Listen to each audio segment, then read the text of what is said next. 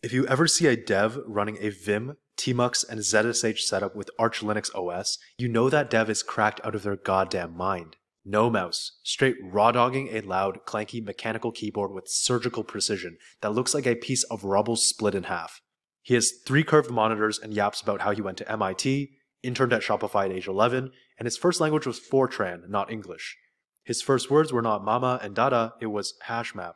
You know who I'm talking about. He works a 5 to 9 after his 9 to 5, where he's building a custom compiler or operating system from scratch. He runs a Y Combinator-backed startup on the side with a $50 million evaluation that isn't just another ChatGPT wrapper or spaghetti monolith that is AI-generated slop from Gemini. This is the guy that sees code as an extension of thought. And he sure as heck knows his way around an IDE. More often than not, he's using Vim, not VS Code, not Cursor. You probably know Vim as the editor that is damn near impossible to exit out of. Or you might know Vim as being the superior version of Emacs. But for 99% of you, you don't know how to navigate Vim to its true potential. Maybe the absolute basics. Let's look at how much easier it is to prefix all of the user struct fields in Vim. You start by hitting Ctrl-V to enter visual block mode, 3J to select 3 lines down, and then Shift-I to enter insert mode. You type the user string prefix, and finally hit Escape to apply the change to all lines.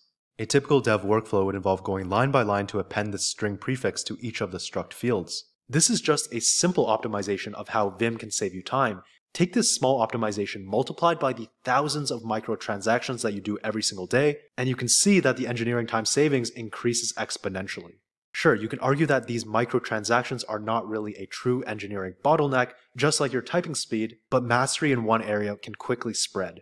Some people will say, okay, 80% of the time I'm interfacing with horizontal teams or stakeholders or doing some complex system design. But who doesn't want to type at 140 words per minute and execute Vim motions at a blazing fast pace? Okay, but maybe I haven't convinced you yet. I'm not a Vim power user. Let's look at someone who's actually cracked at Vim.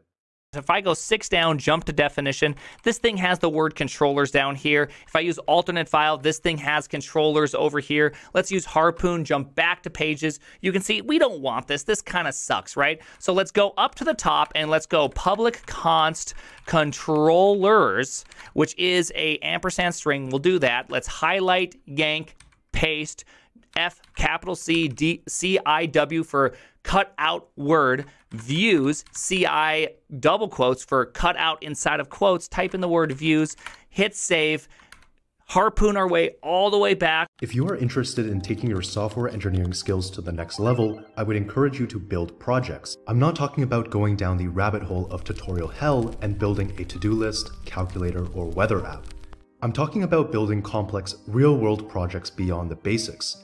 And this is where CodeCrafters comes in. This platform provides interactive tools to build developer tooling from scratch.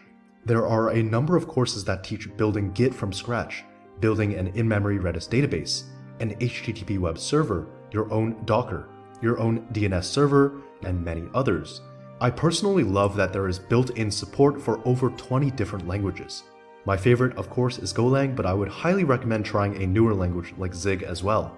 I'm excited to announce that I'm partnering with CodeCrafters to offer all my viewers 40% off. For more details, you can find a link in the description down below as well as the pinned comment.